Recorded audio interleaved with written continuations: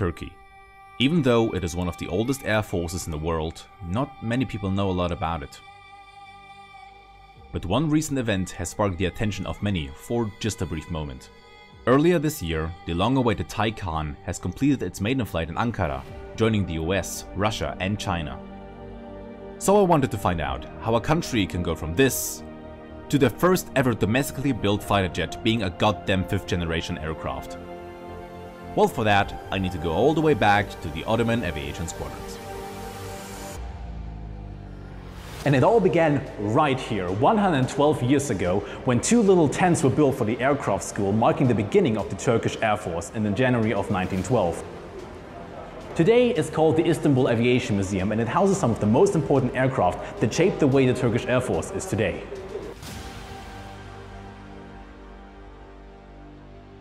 Subscribe. In the 1930s, the Turkish were looking for a reliable fighter aircraft to defend their skies against all threats around their borders. So their eyes were fixated on the French D-510 fighter because it proved rather reliable during the interwar period.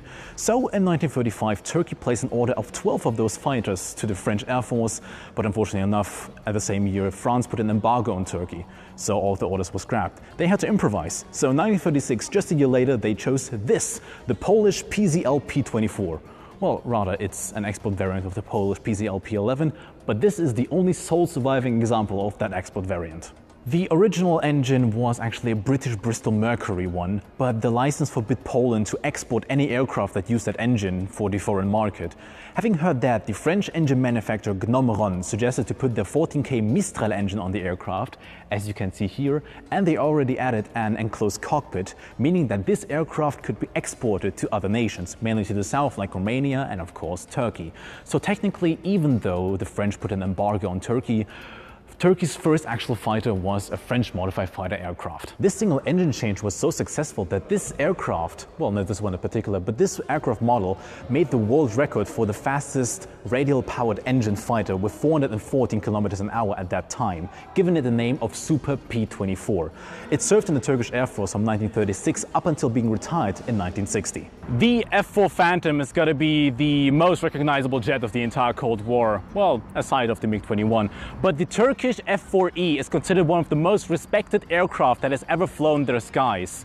This one is an F-4E, and currently only 4 countries still operate the F-4, being Greece, Iran, South Korea, and of course Turkey.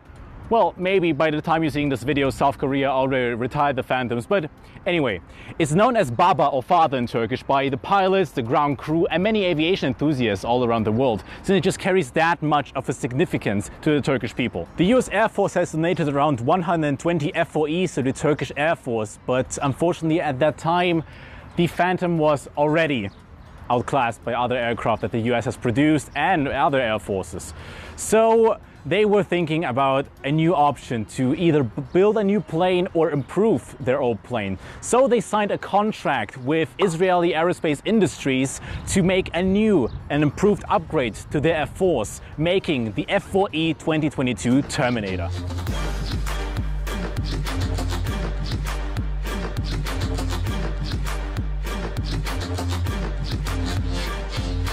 This single upgrade made the plane 750 kilograms lighter, allowed it to have more modern weaponry, and gave it better avionics.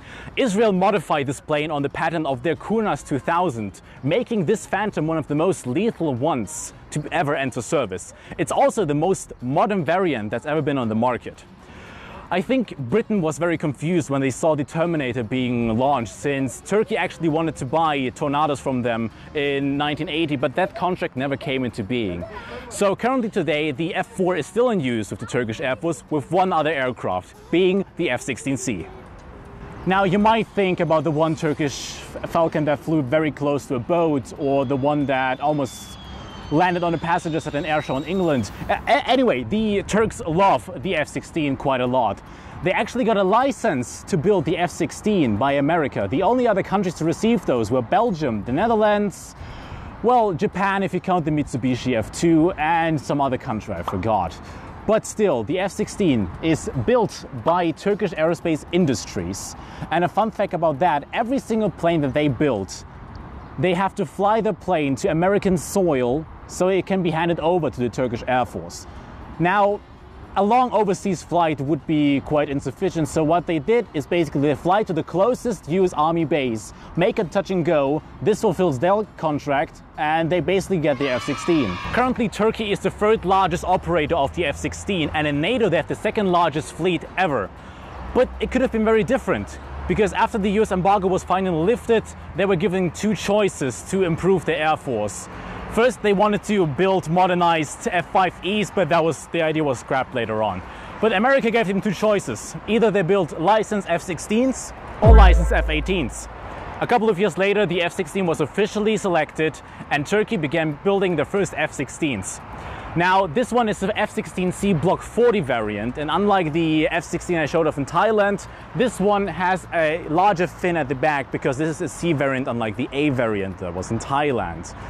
Now, currently, they still operate the F-16, and they will still try and operate it for a very, very long time, unlike, well, maybe the Kaan gets its position, but very still long to go. Now, it wouldn't be a video of mine without me actually showing an F5, and I'm back with one. This one is an F-5A Freedom Fighter. Of course, the Turkish Air Force operated them as well, but it wasn't always like that. Back then, they received a couple of F-5s from Libya, from the US, well, basically just spare retired aircraft that they have. They still have a very large stockpile of spare parts that were donated by Libya, and a lot of NATO operators, or operators of the F5 in general, still turn to Turkey to get their hands on the spare parts. Now, the F5 served as a critical role in intercepting Soviet threats and threats, well, all around the border in, well, joint service with like the Starfighter or the Phantom itself. It's already retired now, but they received a couple of F5s, not only by Lockheed but also by Canadair. This one is one from Lockheed, an F5A, and they also have one made by Canadair. Canadair is, well, the Canadian aviation industry, and I'm going to show you that right now. Now, behind me is the NF5A that I just mentioned. NF5A because it was made by Canadair from Canada. This one actually belonged to the Turkish Stars national aerobatic team, and this team has the world record for the largest crowd that has seen them performing. That was in Azerbaijan, in Baku, on their Airshow. Now, the only main difference between the NF5 and the F5 is that they have a couple of different avionics, but overall they're basically the same plane. This particular aircraft is part of a large batch that was donated by the Netherlands to the Turkish Air Force a couple of years ago, and then it served in the national aerobatics team, the Turkish Stars, where they still perform with a lot of other planes, mainly the C-160 Trans-L. Let's go to that. Behind me is not a C-130, it's actually its smaller brother, the C-160 Trans-Al. The only difference is that it has two engines instead of four. Now, Trans-Al actually comes from the name Transporter Allianz, which was a transport alliance between France and Germany back when it was developed. Now, Germany used the C-160D quite often before it was replaced by the A400M Atlas and the C-130J Super Hercules. And after that, they donated their C-160Ds, which stands D for Deutschland, to Turkey, making them C-160Ts. Currently, Turkey is the only military operator worldwide that uses the C-160. They only have two of them in service, and the service is not going to last long, unfortunately, since they already have the A400M. But one C-160 is actually part of the Turkish Stars team, and they still fly airshows with this plane all over the world. The F-104 has got to be the T-34 of aviation. Every museum in the world has at least one of them on display, and this museum is no different. Well, due to the Lockheed bribery scandals, a lot of air forces around the world operated the F-104 Starfighter, just like the Turkish Air Force did. In the 1960s, around that time, Turkey wanted a new fighter jet for intercepting Soviet threats on the border, so they chose the Starfighter. They received a couple of F-104Gs from Lockheed and operated them. They proved quite useful, so they actually liked them a lot. And seeking to expand their fleet, they eventually signed a contract with the more successful Air Italia F-104S. So they received around 20 of those. Later, as newer, more modern jets came on the market, a lot of air forces dumped their already retired F-104s to the Turkish inventory, and they received like 400 Starfighters from various sources at that time.